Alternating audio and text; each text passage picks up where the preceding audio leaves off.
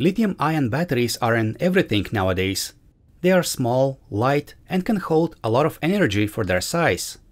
But they are not as easy to charge as other battery types. A lithium-ion battery requires a special charging circuit that manages a two-stage constant current, constant voltage process. Fortunately, we have these charging modules. They are designed specifically for charging single lithium-ion batteries and are based around the TP4056 chip or one of its clones. The chip manages the charging process while the other two provide extra protection for the battery.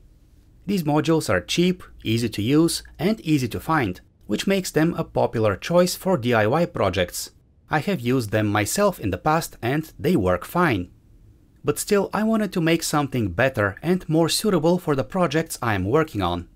That is why I came up with my own custom battery charging module based on a much newer chip by Texas Instruments. It is nothing fancy or complicated.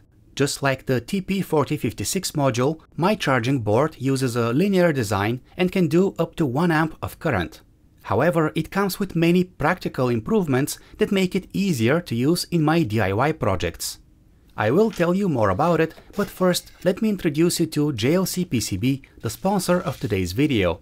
With JLCPCB, you can make custom circuit boards for your projects easily and reliably. Since 2006, the company has been providing affordable PCB manufacturing and assembly services, and today serves millions of engineers from around the world. Prices are incredibly low, starting from just $2 for 5 PCBs. If you need professional assembly services, JLCPCB is ready to help with hundreds of thousands of parts in stock. They soldered the components for my module, which is why it looks so well made. I simply had to upload my manufacturing files. JLCPCB provided me with a quote instantly, after which I just had to set my requirements and place the order. You can pick from many shipping options, whether you need fast or affordable delivery. Use my links below to sign up and get free coupons. Also, do not miss JLCPCB's special discount on top quality 6-layer PCBs with no engineering fees for VIA in pad.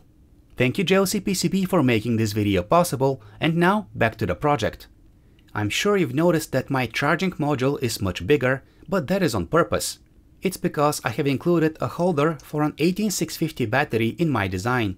I think this is much more convenient than having the battery dangling by its wires or in a separate holder, especially if I'm building something permanent. Plus, I do not have to worry about the voltage drop across any wires. Since my module is bigger, it also has space for mounting holes. I can use them to mount the module securely with standoffs inside a custom enclosure.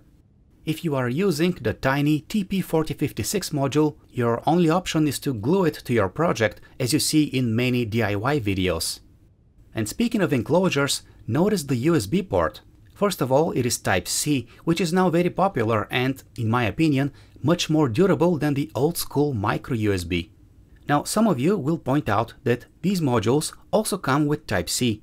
However, all of the Type-C versions that I've tried have the same problem. They only work with Type-A to Type-C cables. If I try to use a Type-C to Type-C cable, the module does not turn on. I made a whole video around this situation, so go check it out if you are interested. But in short, the USB Type-C connector requires a couple of extra resistors connected to it to work with Type-C cables. In my experience, these modules do not have these resistors, probably because they are made to be as cheap as possible. But I did include them in my design, which is why it works with any Type-C cable just fine. Also, did you notice that the connector on my module is longer? That makes it easier to put this charging module inside of a box. Because it sticks out, the connector can go through its wall, as long as it's not too thick. With these modules, your options are limited. You either have to glue the module outside the enclosure or make it cut through the wall to have access to the connector. The extra space on my charger also allowed me to add these pin headers. One of them is for configuring the charging current. If the jumper is at the upper position, the maximum current is 1 amp. But if I move it to the bottom position, the current depends on the value of this resistor, which I can solder manually. For instance, I now have it configured for just half an amp. Technically, you can change the charging current on these modules as well, but it's not as easy. They come with a resistor already soldered, but it's super tiny, so good luck replacing that by hand. The other set of pin headers on my module are for configuring the maximum voltage. I have set it to 4.2 volts by default, which is okay for most batteries. But some cells can go up to 4.3 and even 4.4 volts. If I want to, I can also set the maximum voltage lower. This allows me to use the charging module with other battery chemistries. For example, this lithium iron phosphate battery must be charged only up to 3.65 volts. The TP4056 can only do 4.2 volts. There is no option to set a different maximum voltage, and you cannot configure the minimum cutoff voltage either. These modules will let the battery discharge down to 2.5 volts, which is not ideal for every battery. By the way, if size was ever an issue, I could have made this charger much smaller. Notice that this module uses 3 separate chips: the charging management chip, the DW01 chip for protection, and 2 MOSFETs. All of their management and safety features are built into the single chip on my PCB, which barely takes up any space. I could have made a much smaller module if I didn't want to have the battery holder, the pin headers, and the extra long USB connector.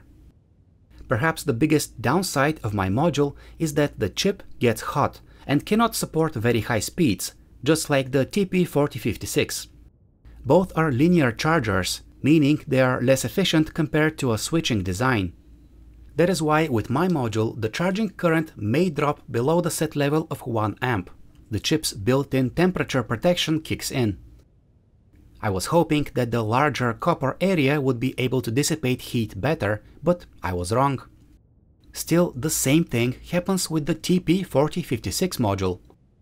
So even though it is advertised as capable of 1 amp of current, you will probably get slightly less than that in practice. I hope it's clear that making a custom charger instead of using a pre-made module can have a lot of practical advantages. And they do not have to be better technical specs like charging speed. Better doesn't always mean more powerful. The design choices I made for my module make it much easier to configure and implement into an actual device. But should I make a second version with faster charging? Like this video if you want to see that, and subscribe to never miss any of my future projects.